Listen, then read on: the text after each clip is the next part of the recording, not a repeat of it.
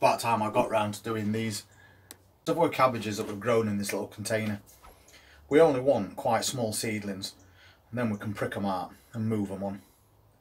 And these are definitely at that point because they've got the true leaves on them as well now. And I don't need a lot, and the idea is to grow them on over the next couple of months, and then we're going to overwinter them. So then we can be harvesting Savoy cabbages in early spring. At least that's the plan, weather allowing. So apparently there's thunderstorms about this afternoon at some point. But they're not going to do anything as long as I leave them in these little packs. And then we can sow a few more bits and bobs as well and start thinking about what we need to be sowing and growing now for planting out in a few weeks' time to harvest next spring. I'm just going to put these seedlings into one of these trays. They're quite big cells, so we can encourage things to grow a little bit quicker and get a better, more established root system before we put them out in garden. Now, I'm not planting many. Last year we did red cabbages as an overwinter cabbage, and if you've been following the channel over the last few months, you'll know we got quite a lot of really good sized cabbages out of that. I'm just filling these packs up and then I'm just lightly compacting it down. Brassicas don't like growing in loose compost anyway, so we'll just squash it down a little bit, top it back off, and that's that setup. Now we can get these seedlings pricked out and popped into these cells. I'll just get that compost a bit of a watering first, so when we make those holes they'll stay where we put them and then just not crumble back in while we're trying to get these seedlings in.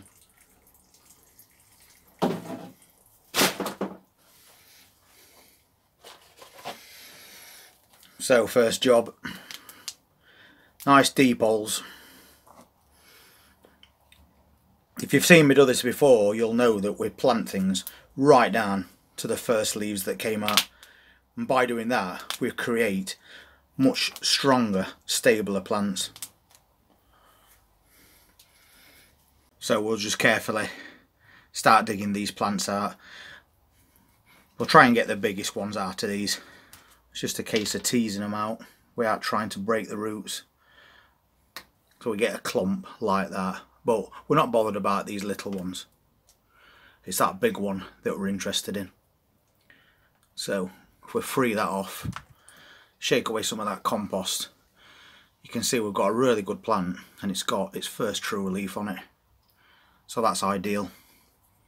And we're going to push that in right down to there.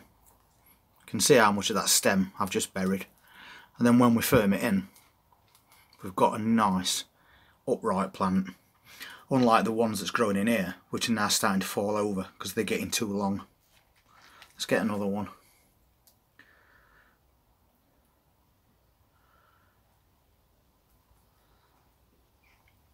They come out really easily, and again a very good example. So just pop it down, push it in like that, and we're done. Very quick and easy job, and we're getting really nice looking little plants out of this.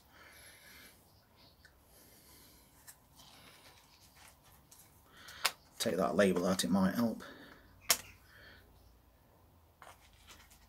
So just digging in carefully, trying to free this off. If they come out in a clump, it doesn't matter, you can just work it like that. That is not a bad sized plant, and that's got a true leaf, so we'll try and save both of these.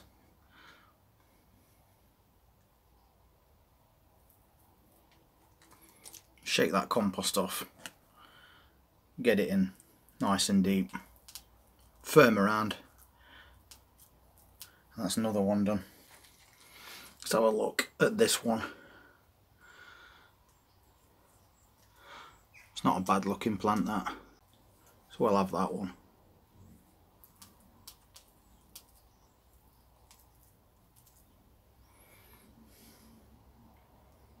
I think we've got a couple of biggish ones over here.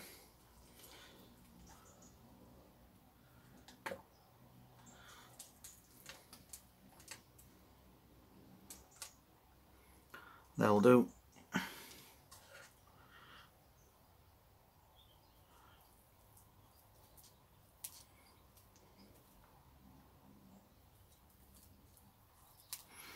As I said, I'm only planting a few, so we've got 6 there and we've still got quite a few left in here. I can just leave them to grow on as they are, or I could prick out a couple more in case I lose any of these. But for now, we've got 6 set up.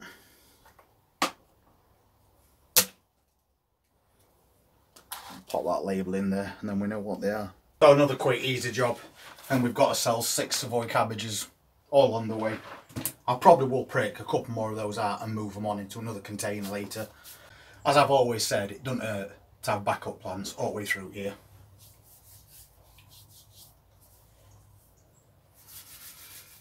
And I think somebody was on about my tomatoes having blossom end rot, and you're quite right, somebody's got a good eye on them.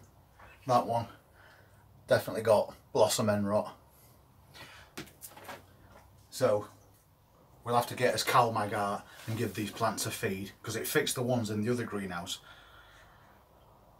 And we have got quite a lot of fruit on this plant that's just starting to ripen, and we don't like losing anything, especially Italian plum tomatoes. But yeah, thanks for spotting that. I'm actually stood right next to it every day, didn't even see it. So it's really good that we work together as a team. And because now we've seen that, we need to check every other tomato on this plant, just in case there's any more, and get rid of them as soon as we can. But that's a bridge that we crossed earlier on in year, and we did realise that although it looks quite devastating, we managed to get past that with that little tip from Dee. And it is a fact that San Maranzo especially are prone to blossom end rot. For its acre about £6, it will well worth buying that Shogun CalMag, because we've still got quite a lot left in that bottle, and that's going to be there for us next year. So we're already prepared for that little problem come next year, if it does arise. If we grow some more Italian plums, we'll see. For now, we're sorting out as spring sowings and as plantings, so that's them sorted, that's them on way.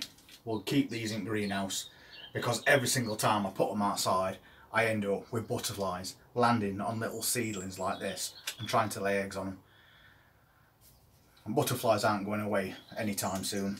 Apart from that, if a pigeon sees little brassica seedlings, they're going to devastate them in no time.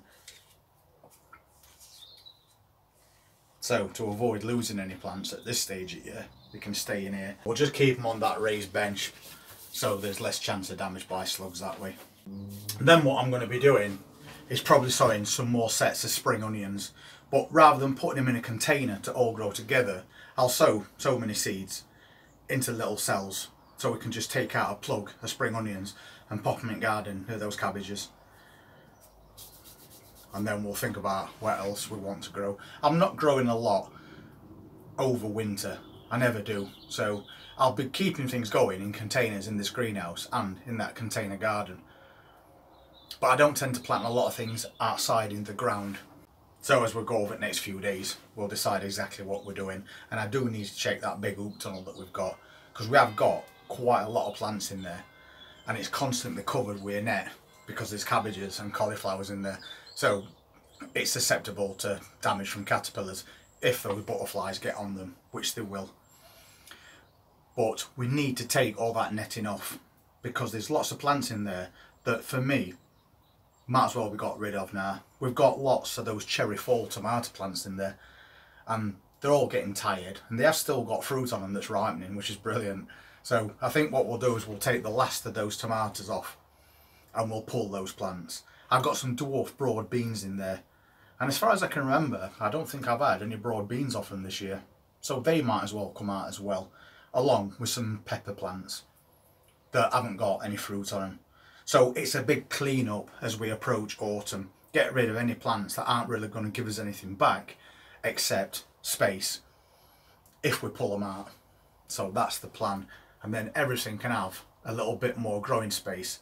We can give it a quick weed and then get that net back over as soon as possible before any of those butterflies land.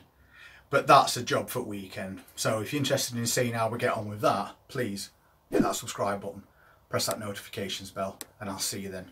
You all take care. Enjoy your weekend.